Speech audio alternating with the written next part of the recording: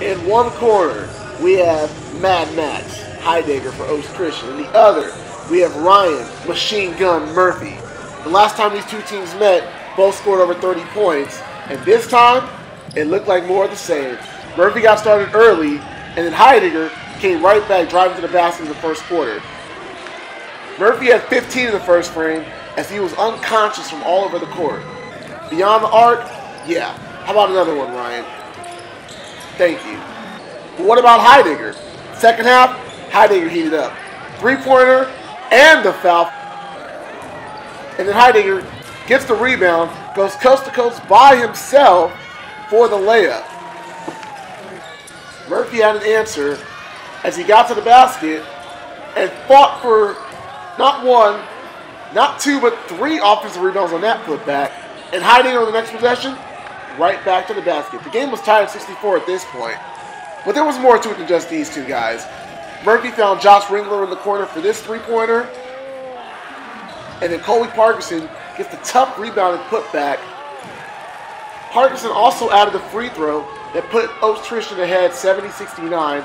As a football player, shows he's a little bit of a hooper as well. With 8 seconds left, Murphy's at the line for Calabasas. Misses the front end of a 1-and-1. Heidegger gets fouled. Makes the first to put Ost-Christian up 2. Then makes the second to put Ost-Christian up 3. Calabasas has one last chance. Josh Ringler with the ball. Puts up a three-pointer. That's short. And Ost-Christian gets revenge, winning 72-69 to remain a game behind Calabasas in league play. Heidegger finished with 38 points. Murphy had 37.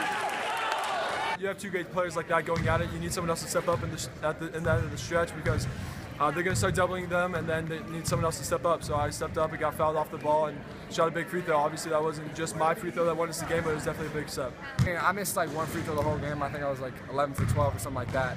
So as soon as I went to the line, I knew I was confident. I knew I was going to make both. Man, after like the first couple minutes, I look up and like kind of in my head, I had like a mental counter of like kind of how both of us were going, and I'd see that he had like around 16 and they're like 20, and I'd have like 14 of our like 20 also. So once it got to that point, I knew it was going to be like a back and forth battle between us. But I'm just happy we got the win, no matter what.